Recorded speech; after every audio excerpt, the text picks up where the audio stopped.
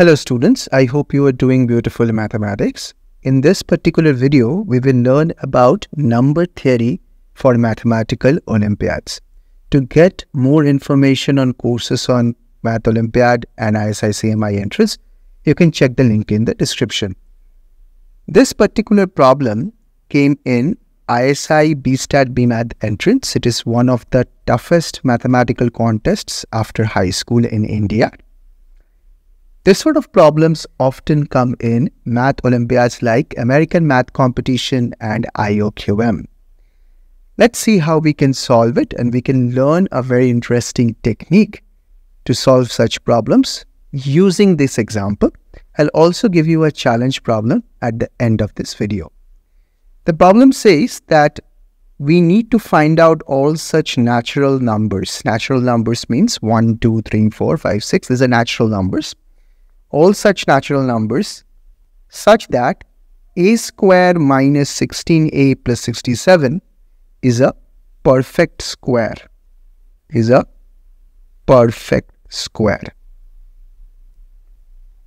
So how do we go about using algebraic identities and properties of numbers to solve this problem? The first observation, and this sort of problems actually begin with observations. The first observation is that this left-hand side has a square hidden inside it. So this in the classes, I mentioned this as the hidden square observation. Hidden square observation. This is a very important thing. In one of the sides of the equation, if you can extract a square, that is often useful. So a square minus 16a plus 67, the right hand side needs to be a perfect square. So I write it as some t square. So what I can do is I can write a square minus 2 times 8 times a plus 8 square, which is 64, plus 3. So I'm just rewriting 67 as 64 plus 3. This is equal to t square. Again, it's very handy if you symbolically write t square.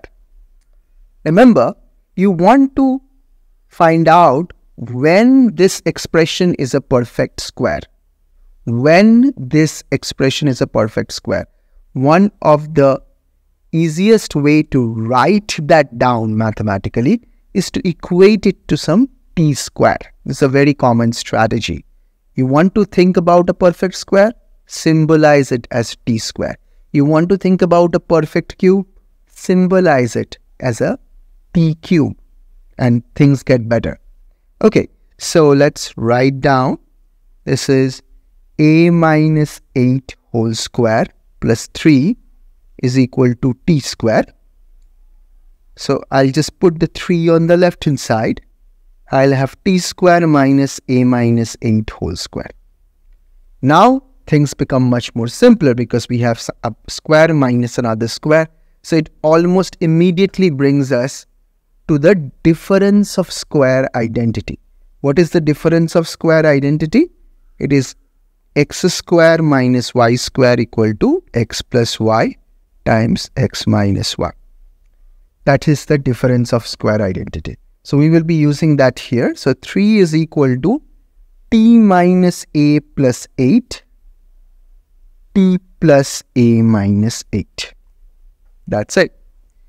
So one interesting thing that we're going to use here is that the left-hand side is a prime number. So if you want to write 3 as a product of two numbers, there is only a few ways that you can do. So 3 into 1 is equal to t minus a plus 8, or into t plus a minus 8. It's either 3 into 1 or it's minus 3 into minus 1. Those are the only two ways this can happen, right?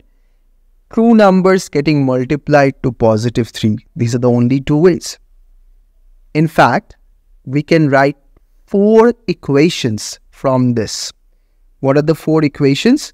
The first equation is t minus a plus 8 is equal to 3. T plus a minus 8 equals to 1. That's one equation. We can have another one. T minus a plus 8 equals to 1. T plus a minus 8 equals to 3. It just swaps, right? Then what are the other 2? Just simply the same thing, just minus 3 and minus 1, minus 1 and minus 3. Those are the 4 sets of equations. So if you have 4 sets of equations, you can now solve for t and a. For example, if I just add this up, I'll get 2t equals to 4 or t equals to 2. If I have t equals to 2, then I can find out the value of a. A equals to 7. So t equals to 2 means a equals to 7. If you can just plug this in and check. So t equals to 2 means a equals to 7. 2 minus 7 is minus 5. 8 plus minus 5 is 3. So that works out. So for each of these equations, so there are 4 pairs of equations. You can find out a and t in each of the cases. And you have to only select the natural numbers. So here is the challenge question. Can you find the natural numbers a for which the solutions exist? So you have to just check 4 cases. I have already done one of them. You have to check the other 3 cases. If you can, put the answer in the comment section. Thank you for watching this video. I hope you learned something. We used hidden square. We used difference of squares factorization, and we used properties of prime numbers to solve this beautiful problem. Thank you, and keep on solving beautiful problems. Bye.